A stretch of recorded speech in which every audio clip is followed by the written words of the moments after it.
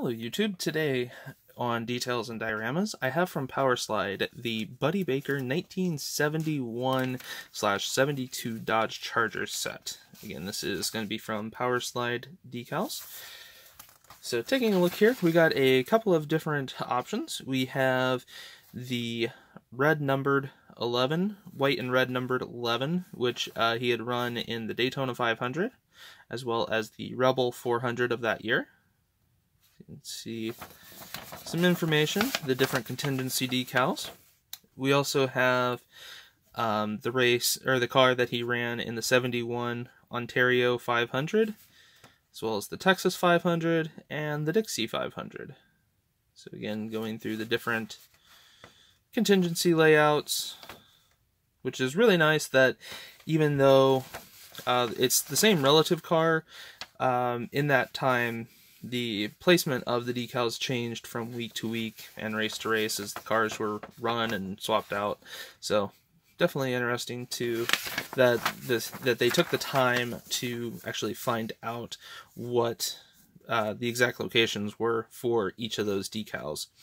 Then we have from 1972, and now this was in an orangish red color, a fluorescent orange red I should say, and he ran this paint scheme with the additional stars as well as the silver numbers in the 72 Daytona 500. And the exact car that I will be building will be this one here, which is the World 600 car. We also have the Southern 500 car and the Atlanta 500. So you can see a lot of different options for that. So let's get to the actual decal sheet itself, see what that looks like.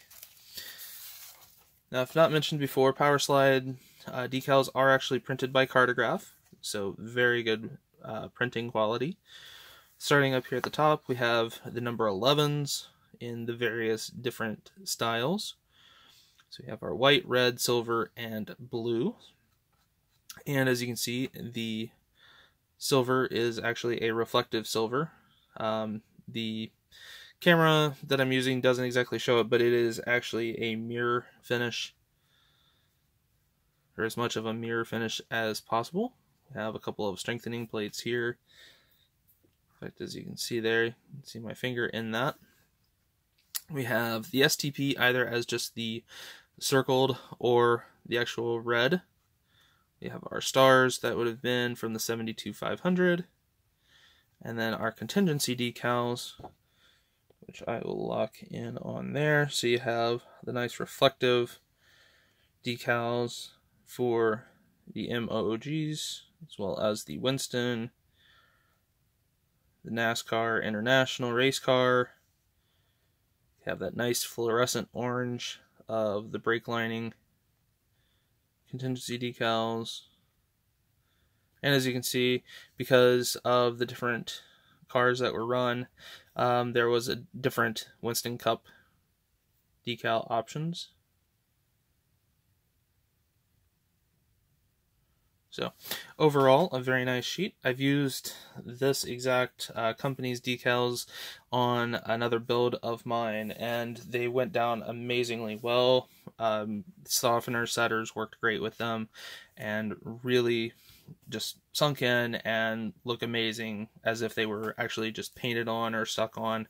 So hope you've enjoyed this look at the Powerslide 1971-72 Buddy Baker Chargers. Have a wonderful rest of your day.